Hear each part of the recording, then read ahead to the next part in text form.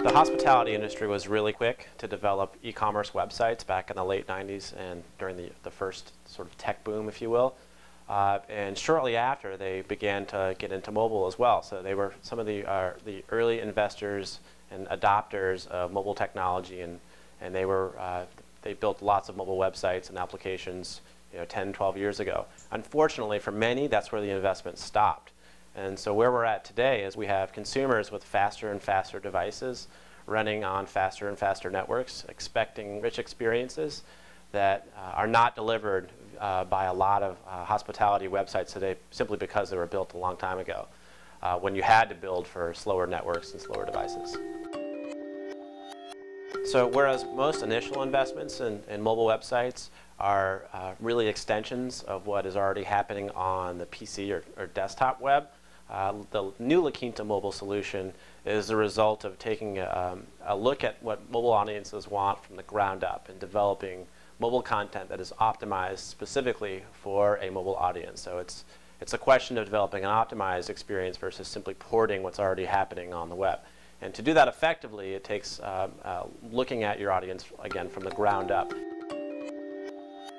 La Quinta identified the booking process as a uniquely painful experience on most hotel websites and got serious about reimagining, reinventing that experience for their mobile audience. And what they came away with was the La Quinta Instant Hold. The Instant Hold feature of their mobile website and now downloadable applications allows a user to book a hotel room without having to enter a credit card or fill out a complicated form and simply entering a 10-digit mobile phone number.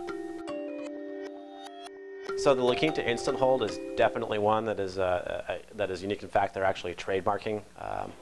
They're trademarking the Instant Hold. Another is that this website experience that we developed for them is actually contextually aware. It's predictive in nature. So when I go to laquinta.com on my mobile device as a new user, I'll be asked for permission to use my location, and then they'll immediately show me results of hotels in my area. But if I'm a repeat customer, or if perhaps I'm on site, or even post-stay, the mobile website changes its performance and changes its behavior based on where I'm at in that whole revenue cycle. If you have a website at all, which you probably do, your mobile users are already using your website on mobile devices. And they're probably already not getting what they want, or they are, in which case the first thing that I would recommend doing is taking a look at your web analytics and take a look at a few different things there.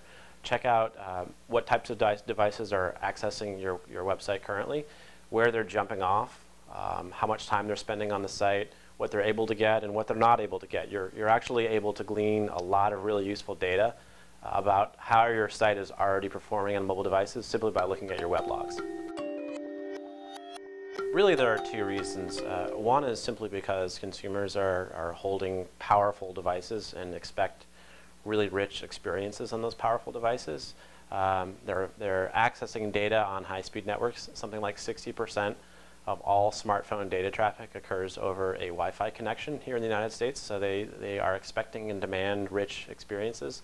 The second one is simply the fact that our work, our lives as Americans and as global citizens for that matter, is increasingly transient. We're always on the go, we're always in movement. And creating a mobile website and a downloadable application for people who are in motion was a smart thing for La Quinta to do, and it'd be a wise thing for other organizations in the hospitality industry to take a look at.